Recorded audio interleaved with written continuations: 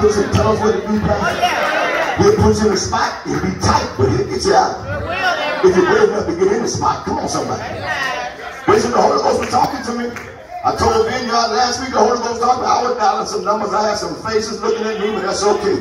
I'd rather have this Holy Ghost than have your friendship. I'd rather have this anointing. Come on, somebody. I'd rather have this anointing than to have your favor. If I had to choose between the two, I'm sorry. Bishop, the Holy Ghost told me to tell you, you got some hard-headed pastors. Some hard-headed pastors. Not all of them. Some of them are hard-headed, Bishop. Holy Ghost told me to tell you. I ain't looking for no fame. I ain't looking for no opportunity to preach. I preach on the streets. I preach at the vineyard. I'm going to say it like the Holy Ghost. He said, you got some of your pastors are hard-headed. They won't follow leadership. Peter was hard-headed too. But then he got the Holy Ghost. Bam. So maybe. Whatever you much for. So maybe. Hey. They won't obey leadership. I got some scripture. The Holy told me get some scripture to back it up. So you believe it or not, I'm going to be through in a few minutes. Ephesians 4:11 through 12. And he gave some apostles and some let me pause. Pastors and preachers and brothers, we know how the Holy Ghost is talking to us when he started giving us scriptures to go with what he spoke to our spirit. Come on, somebody. See, when we think of stuff, we got to go find scriptures. Ain't nobody ever me much, but when the Holy Ghost tell you to say something, he's going to give you scriptures to back it up. So you don't have to worry about the deal. You speak, Holy God. I know when he's speaking to me. He gave me these scriptures. I went right to them too. Ephesians 4:11 through 12. And he gave some apostles and some prophets and some evangelists and some pastors and teachers. Here you go. For the perfecting of the saints, you hush. And for the work of the ministry, you hush. For the edifying of the body of Christ. How they going to perfect? How they going to teach? How they going to edify if they can't follow the leader? How they going to do all this stuff that the Holy Ghost said they're supposed to do if we can't follow? I'm going to put me in there, the leader, so they won't think I'm throwing out. See how you want to take it. How are we going to do this if we can't follow the leader? Oh, ain't nobody helping me much. Hold on.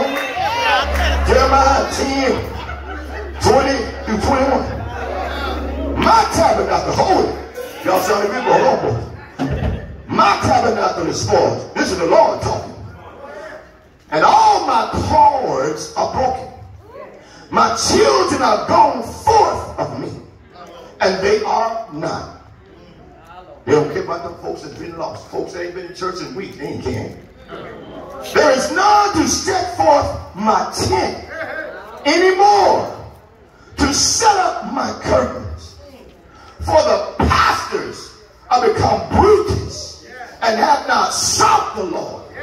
Therefore they shall not prosper, and all their flocks shall be scattered. Pastors. That's the Bible. The leaders. The ones that's supposed to feed the sheep. God said they spoiling my temple. Spoiling my holy place. Spoiling the place where my spirit is supposed to be. But they don't care about souls. You can't care about souls and not follow leadership.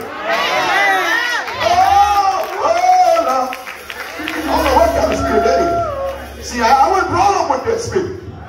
Oh, Lord, I haven't been kept with that kind of spirit. Lord, have mercy. Jeremiah 3:15. I will give you, this is what the Lord said. Pastors, according to mine heart, which shall feed you with knowledge and understanding. Yes, sir. Yes, sir. You can't get no knowledge, and you sure ain't gonna get no understanding. No. If you can't follow leadership. Now let me put this on record. Bishop ain't got no check in his briefcase with my name on it.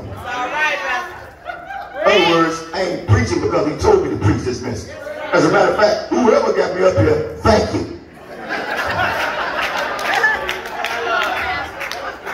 As I follow my pastor, so will I follow my bishop. I follow Bishop T.T. Scott.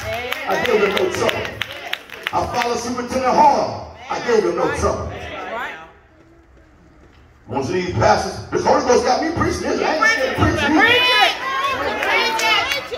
I'm bad with the Holy Ghost. You know, I'm looking, calm down. I ain't got it. But with the Holy Ghost, I ain't scared.